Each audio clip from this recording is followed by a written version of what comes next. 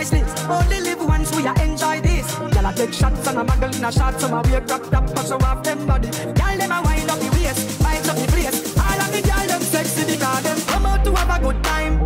Boy, the party nice. Y'all look come out to have a good time.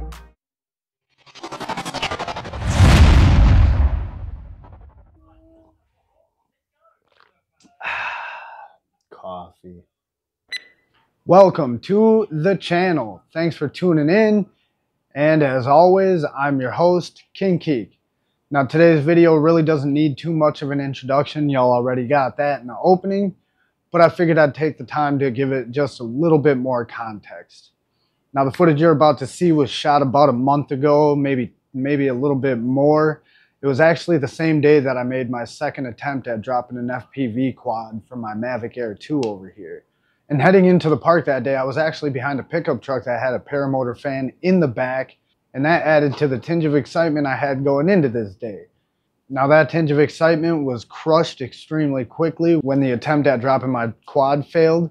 And I completely, at that point, forgot about the Paramotor, until I was packing up all my gear, and then I heard it just whining, taking off across the park. So I broke out the Mavic Air 2 real quick again, and luckily I had just been on the app, so I didn't have to struggle with that for too long. I was able to get up in the air real quick and get the footage y'all are about to see.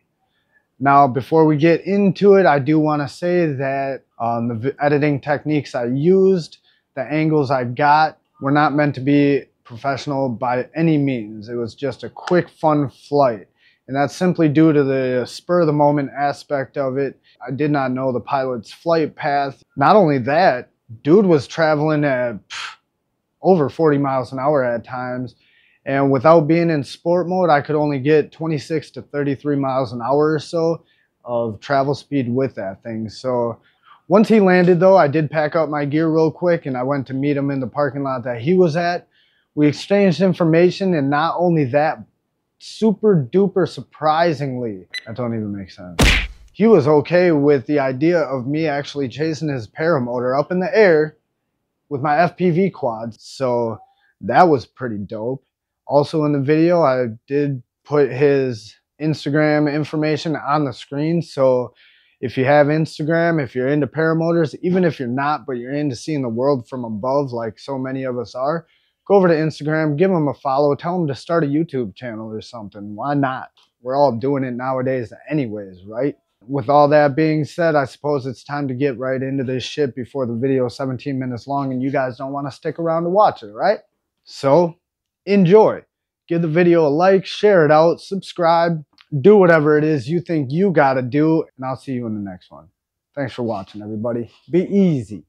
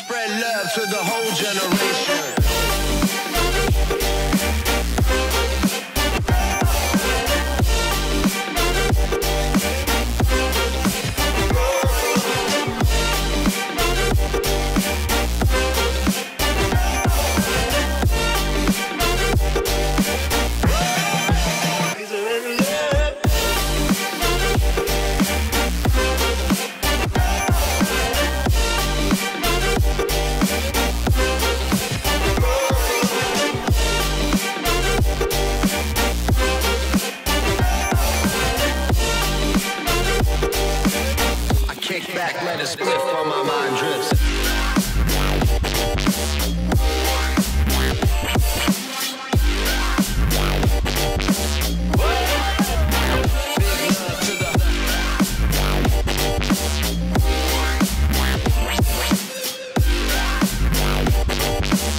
I kick back, let it split while my mind drifts.